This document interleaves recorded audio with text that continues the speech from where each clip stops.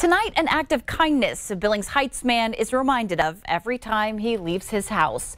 When Billings firefighters respond to a call, they're already going above and beyond the call of duty.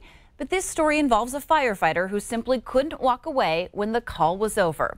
I take you to Windsor Circle in the Heights to explain.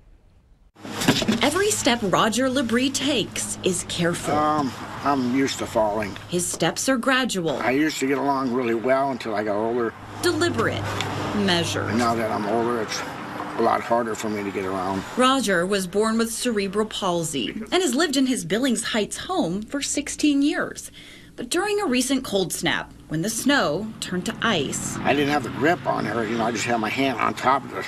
And Roger's careful and calculated steps failed him. And that's how I felt. His fiancée, Rachel, without the strength to pull him up, called for help. Yeah, we better do what we got to do to get him up, so he's safe. Turns out, no matter how cautious Roger was with his steps, they were no match for that deteriorating ramp. Yeah, I was leaning on one side, on the left side, and it almost looked like it was going to fall to me. And the recent snowfall made it worse. It was really steep and icy. After Roger was checked out and in good shape, Billings firefighter Shane Perry just couldn't help but think about how it was only a matter of time before he was likely to slip again on the ramp. Something needs to be done about this because Roger was falling. That wasn't the first time he had fallen, I guess. Back he went to Roger's house to deliver the news. What were just your reactions when he came back and he said, "We'd like to rebuild this for you"?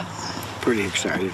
In a couple of days, Shane and another friend rebuilt that old ramp into this, doing so with the help from the Billings Firefighters Benevolent Fund. The Benevolent Fund was started about 20 years ago. When we first started, we started giving to people that had house fires, and we gave them some money so that they could go get a hotel room and some toothbrushes and some change of clothes, because the guys were leaving these fires at the middle of the night.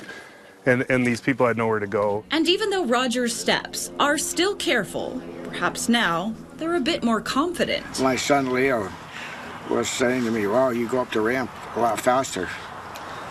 And I said, "Yeah, it's a lot easier." Giving both his son Leo and fiancée Rachel some relief, thinking about the next time Roger uses the ramp. No, I don't have to worry anymore, so that's nice.